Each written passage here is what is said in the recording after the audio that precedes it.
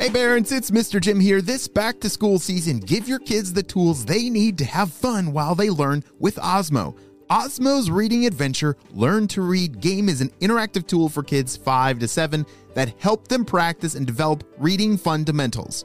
Because it's never too early to fall in love with reading. Visit playosmo.com to check out the Reading Adventure new reader kit today. That's playosmo.com. Osmo. Learning well played.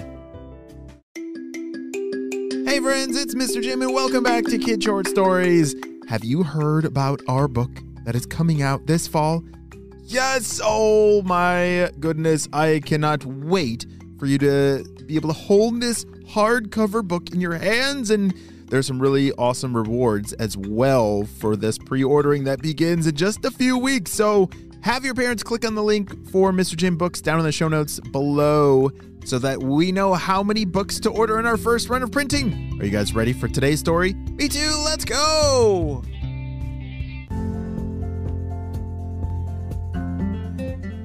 It was a rainy day outside as Luca was playing with some of his toys. He had built an amazing castle and whole world using some blocks, action figures, and cars. It was amazing. This world that he built was something that he had worked on for a very long time. It's kind of like he was never done actually building it. Have you ever worked on something like that before? Where every day you can add to it to make it a little bigger or a little more exciting or some more details? Yeah, the details are the parts that make things extra special. Do you know what details means? Yeah, it's all the little things. So if you're making a castle, you might first build the structure of the castle, but then to make it a little more special, maybe you add a moat around the castle or a drawbridge. Those things are the details of what makes the castle or whatever you're building super duper cool. Hey Luca, shouted one of his parents. We're going to be leaving at 11:50. So make sure that you're ready before then, okay? Okay, shouted Luca.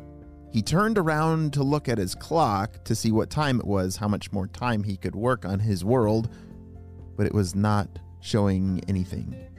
Oh man, I think my clock is out of batteries. Luca raced over to the battery drawer, pulled it out, and searched for double A's. Nothing in here. No double A's here, said Luca. Maybe the closet has some. He ran over to the closet and checked. No batteries there either. How in the world was he going to be ready to leave the house at 11:50 if he didn't know what time it was? What if, like right now, it was 11:48 and he only had 2 minutes left? Or what if there was a whole hour? Luca had to find some batteries. He decided it might be a good idea to grab some of his spy gear to help him look for clues of batteries. As he journeyed around his entire house, he finally found one double A battery. But do you remember how many he needed? 2. He needs 2 double A batteries. 1 is not enough.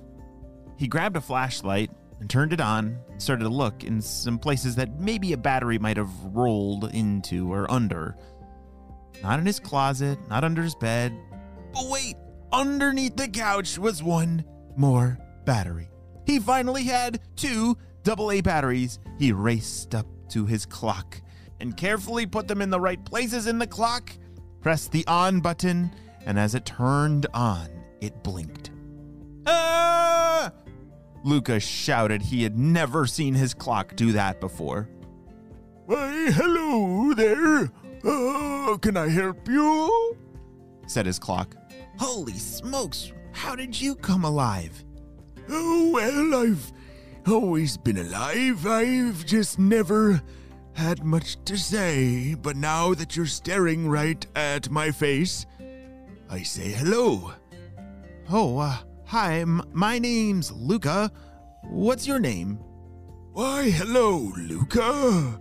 My name is Clockazoo. Did you say Clockazoo? Oh, that's a fun name. Hi, Clockazoo.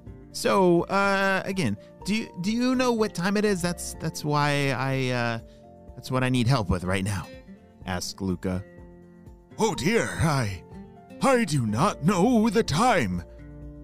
What time is it? Oh no! What kind of clock doesn't know the time? Clockazoo started to cry because he didn't know what time it was. And I think that's the clock's only job. So I think Luca is going to need to give him some help. Oh, please do not cry, said Luca. I will help you. Don't worry. We will figure out the time together. What about the sun? Doesn't the sun help us tell time? Asked Luca. I think you're right, but I do not know how to do that. Luca put his hand underneath his chin as he started to think very hard. Can you think of a way of how if you turned on a clock for the very first time, how would you know what time it is to program that clock to have the right time?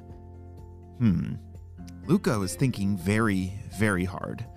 He didn't know if he was running out of time before his family was leaving, or if there was plenty of time. It's quite the situation to be in. Wait a second. I just remembered something, said Luca. What? Is it bad or is it good? Asked Clockazoo. Oh, no. It's very, very good. Don't you worry. Just wait right here. I'll be right back. Oh, don't worry. I won't move. I don't have any legs. I'll wait right here. Luca raced off to go find another clock. Somewhere else in his house, there would be another clock. Maybe on the microwave or maybe hanging on the wall somewhere. But there would surely be another place where that time would show. All right, where is the clock? Where's the clock? I don't know if I'm running out of time or have plenty left. Oh, there's one. It says 1148. 1148. Okay. He raced back over to where his Clockazoo was sitting. What? Did you find out what time it was? Yes, it was 1148. How do I change the buttons? Hit the buttons right here. The clock had these buttons on the top of it, and that would help change the time on it to set it to the right time. Okay, I just have a couple more buttons. I gotta get the time all the way to. Wait a second. What was the time? I can't remember. 11. It was 11. What were the other numbers?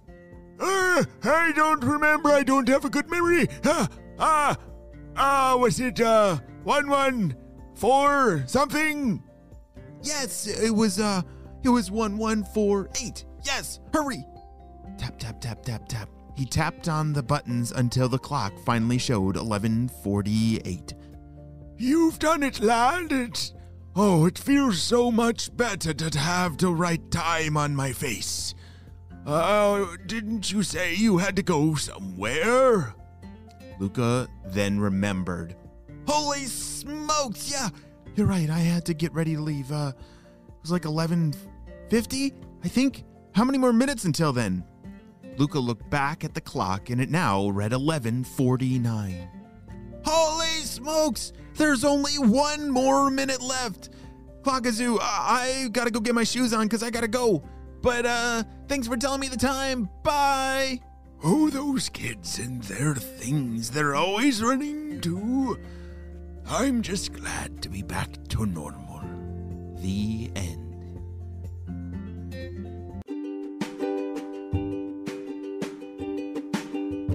Great job. You listened all the way to the end. All right, friends, I want to make sure that you don't miss out on this book that is coming out very soon.